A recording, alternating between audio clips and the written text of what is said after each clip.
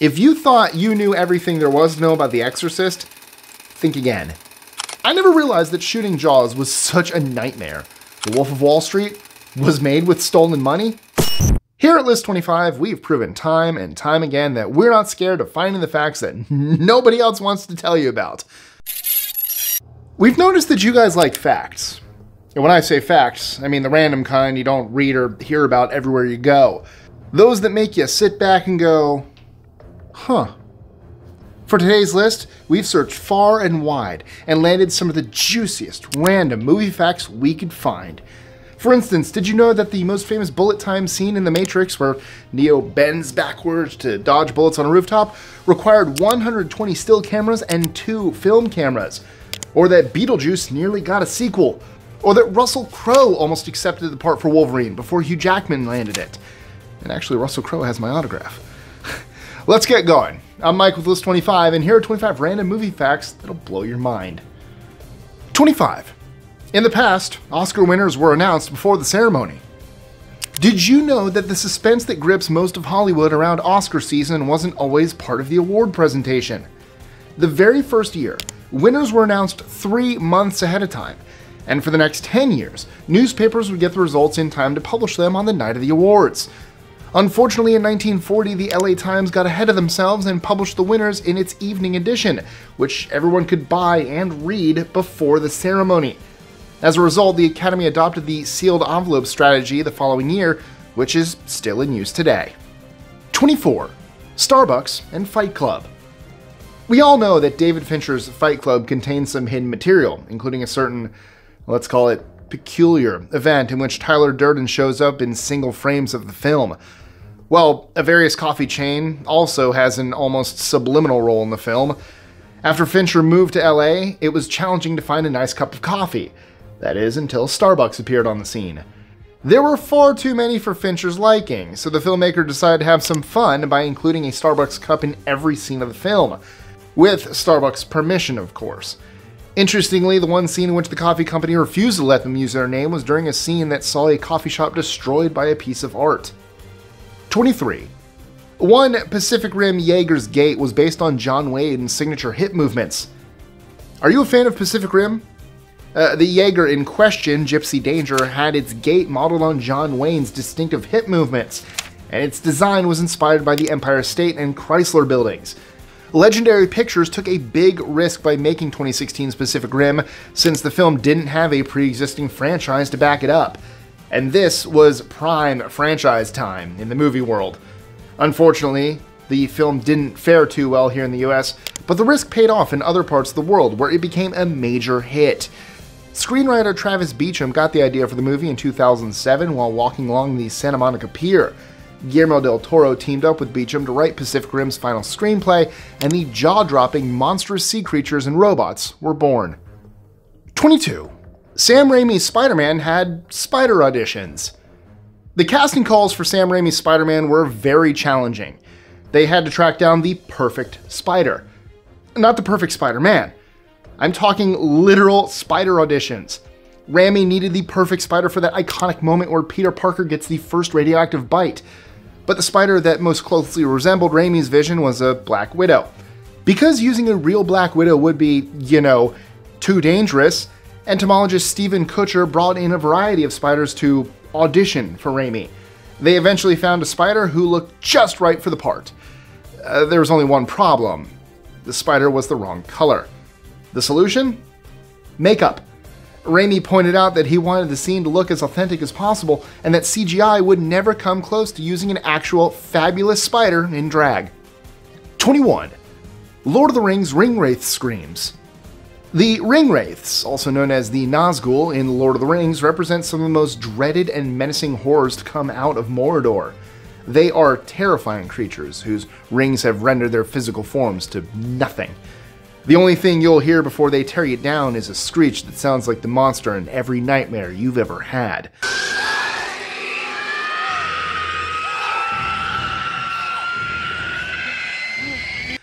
That dreadful, soul-piercing screech, however, has a far less sinister backstory. When sound tech David Farmer began experimenting with screeches using animal sounds, including those of harbor seals, Another sound engineer told him it just sounded like plastic grinding together. Instead of giving up and looking elsewhere, Kramer was inspired. His solution was to go to Target and buy plastic cups and bowls. That's it. He simply scraped the plastic together, and that's what you hear in the movies. 20. Throughout the entire Lord of the Rings trilogy, Legolas only says 5 words to Frodo. Okay, while I'm still on the subject of Lord of the Rings, get ready to have your minds blown. Did you know that across the Lord of the Rings trilogy, Legolas only says a single 5-word sentence to Frodo? I kid you not. Despite being 2 of the trilogy's most iconic characters, spending a significant amount of time together and frequently conversing in J.R.R. Tolkien's books, Legolas's only spoken exchange with Frodo takes place during the Fellowship of the Ring, when he agrees to go with the Hobbit on his journey by saying, "And you have my bow." That this is all they say to each other across nearly 12 hours of film content is incredible, and fans couldn't be blamed for questioning the tiny detail. But it's 100% correct. And it even sparked a hilarious fan theory that Frodo had forgotten Legolas's name by the time the Fellowship reunited at the end of the trilogy, given that he never says the elf's name out loud. 19. The Godfather's cat. According to The Godfather's director, Francis Ford Coppola, the cat that appeared in Marlon Brando's arms during one of the scenes was a non-scripted addition to the scene. It was just a homeless cat that happened to be wandering around the set. Coppola just figured that the cat would be an excellent addition to the scene and placed the cat in Brando's arms, and it somehow became one of the movie's most iconic scenes. This last-minute addition, however, nearly ruined the scene altogether. When the crew listened back, Brando's lines of dialogue could barely be heard due to the high level of purring picked up by the microphones. The cat's purr can still be heard in the movie to this day. 18. The Easter eggs in Silence of the Lambs. The Silence of the Lambs is one of the scariest movies ever made, mainly due to Anthony Hopkins' incredible performance. The movie also boasts one of the most recognizable posters ever created, which shows Clarice's face with her mouth covered by a death's head hawk moth. However, if you look closely, you'll find a little Easter egg on its back. A miniature reproduction of Salvador Dali and Felipe Halsman's Voluptas Mors photograph. The photograph was taken in 1951 and shows 7 women arranged in the shape of a skull. This movie is rich with small details that fans appreciate, including a hint involving Buffalo Bill's whereabouts and the strange collection of things in his house. For example, the drawing in Hannibal's cell of Italy's Duomo portrayed the landmark as seen from the Belvedere, an homage to Buffalo Bill's hometown of Belvedere, Ohio. And if you watch the movie again, take note of all the weird things Bill has lying around. There's even a quilt adorned with Nazi swastikas. 17. They used 450 gallons of fake blood in Kill Bill.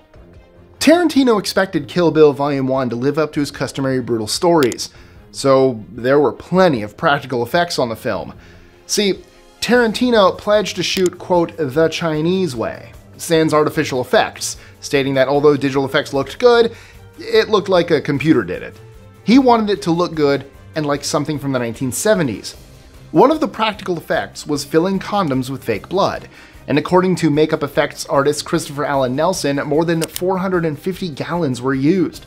In fact, Tarantino marked 100 gallons for the House of Blue Leaves scene alone, and it all paid off when Kill Bill Volume 1 received a nomination for Best Special Visual Effects at the 57th British Academy Film Awards. 16. An overweight woman performed Fantasia's Hyacinth Hippo scene. I wish I didn't have to tell you about this one, but Disney animators frequently studied live models to improve their animations. They used this approach for the scene in question. However, the live model they used was not a hippo. Instead, Walt Disney hired an obese woman. The animators dressed her up in ballet costumes and a tutu and taped her as she, quote, tripped with lumbering grace over the live-action stage. The goal was to record whatever portions of her body wiggled and quivered so they could make the hippo's body do the same. And I know some of you will already be questioning the line between cruel and comical with this entry, but it gets worse when you realize that, given that it was 1940, there was also a racial motivation. The model was African American, and the animators referred to her in terms that are unacceptable today. 15. The Exorcist cast included a real serial killer. If you thought you knew everything there was to know about The Exorcist, think again. We found a few bonus facts for you with this one. Did you know the film is based on a true story? The novel by William Peter Blatty was based on the real-life 1949 exorcism of a boy known as Roland Doe. The story made national headlines and piqued Blatty's curiosity, who was a student at Georgetown University at the time. Pig squeals were an essential feature of the movie's sound design, and a lot of Regan's moans and grunts were created by remixing pig squeals.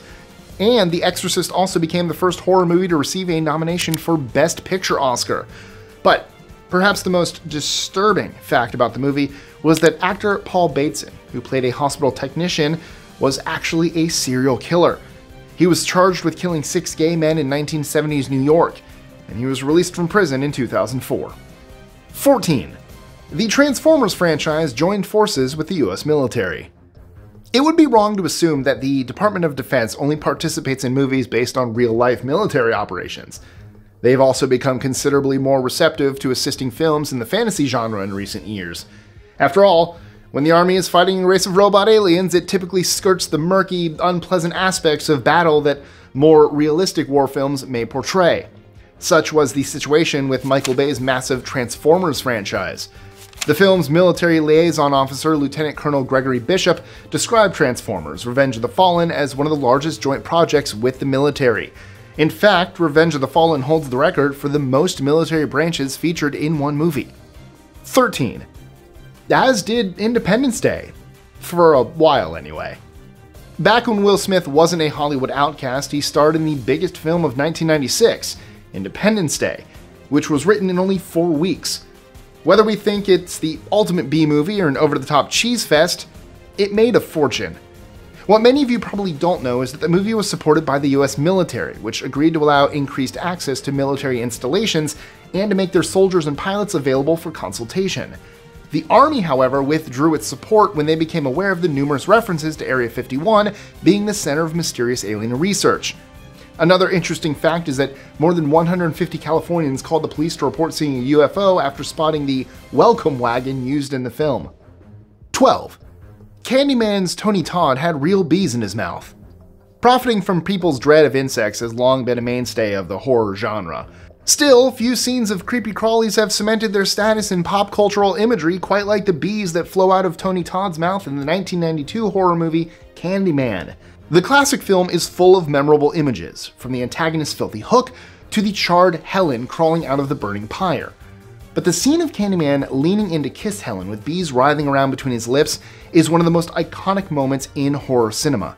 In a bold move not many of us would have been able to pull off, actor Tony Todd, who played Candyman, had live bees placed in his mouth for the movie's notorious scene and ended up being stung almost 30 times.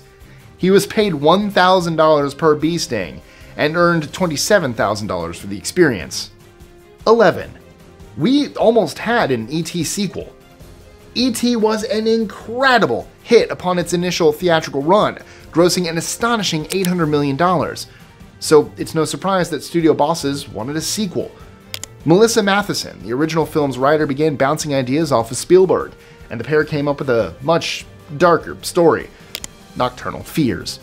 The sequel would have kicked off with a pale, flesh-eating alien getting stranded on Earth. Sending a distress signal for help, the alien known only as Zrek gets backup from several evil, dagger-wielding aliens.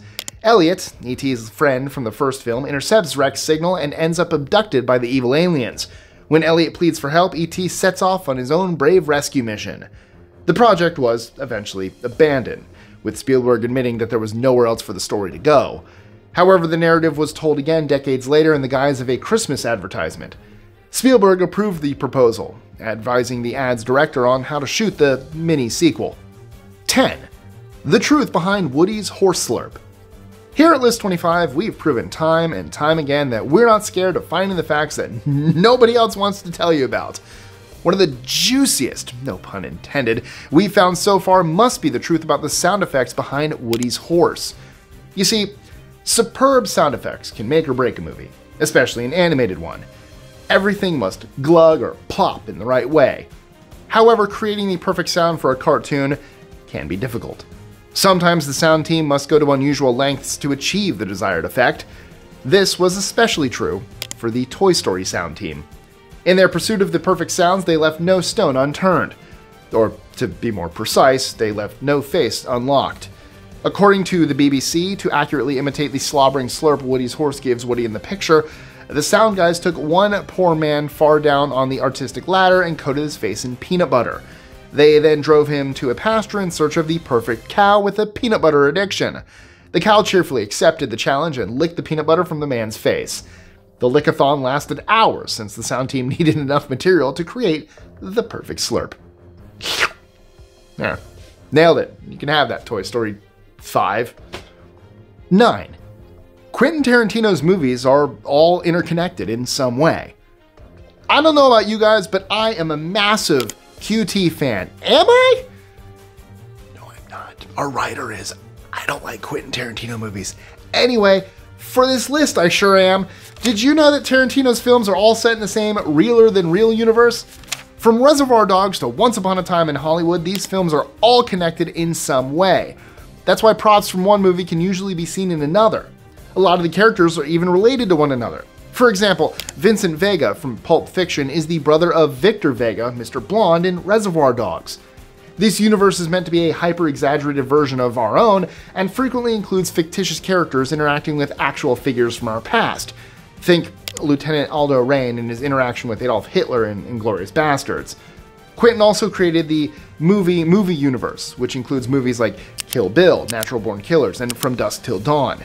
These are the movies that the characters from the realer-than-real universe would see if they ever went to the movies. A type of universe within a universe. I'm sorry, I don't like Quentin Tarantino movies. I just don't. Have it out with me in the comments below. Stuff has never gripped me. I'm sorry. 8. The most profitable film of all time based on ROI is Mad Max. Thanks to its tiny budget and massive success at the box office, George Miller's 1980 film Mad Max scored a return on investment of 24,738%. Miller worked as an emergency department doctor to supplement the film's $350,000 budget, and ended up making $49,675,000 in profit. And did you know that Mel Gibson landed the role after taking a friend to audition? He was actually bloodied and bruised from a confrontation involving half a rugby team when the friend asked him to drop him off. Because the agency was also looking for freaks, they snapped a few candid shots of Gibson, who was simply standing around, and asked him to return after he healed.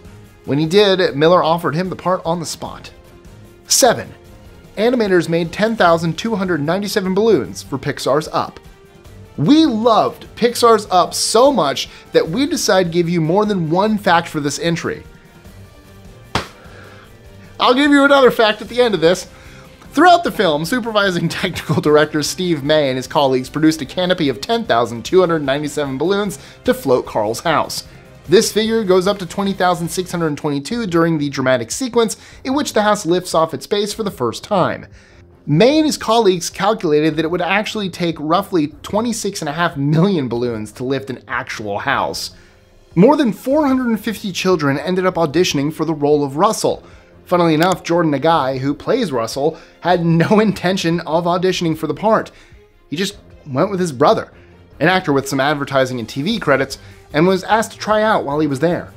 Over 375 people at Pixar had a hand in bringing Up to our screens, including 70 animators. And now for that bonus fact, it's my least favorite Disney film.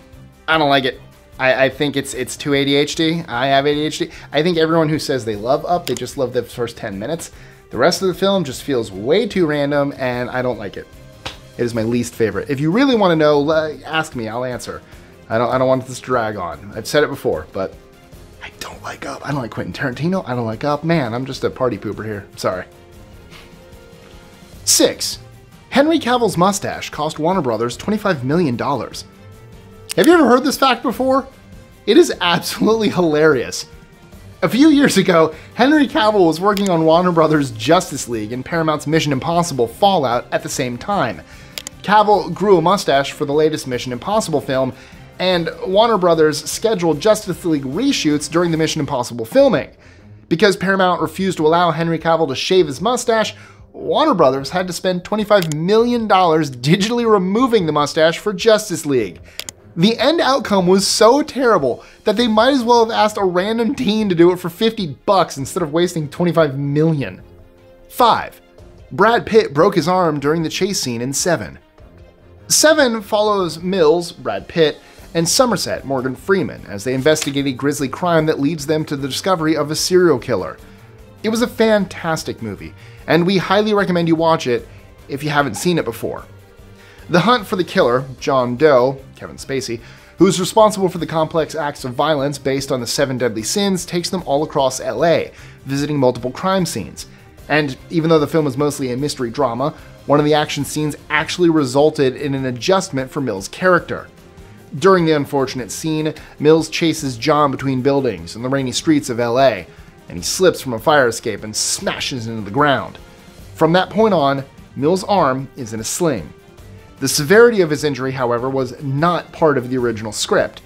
Pitt's arm went through the windshield of a car while filming the chase sequence, seriously wounding himself. After Pitt had arm surgery, Fincher was forced to reorganize Seven and incorporate the injury into Mills' character. 4. Jurassic Park's T-Rex constantly malfunctioned because of the rain. Who will ever forget that moment in the first Jurassic Park when the water starts rippling along with the T-Rex's steps? Spielberg enlisted the help of animatronics expert Sam Winston to manage the production, having admired his earlier work on the extraterrestrial queen from Aliens.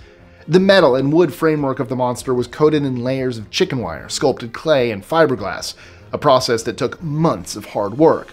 Warner Brothers even strengthened the film stage to accommodate the 6-ton monster.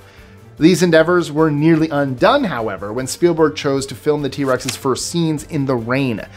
The T-Rex quickly went from a beautifully tuned machine that worked fantastically to a jittering mess that had absorbed too much water and couldn't be counted on.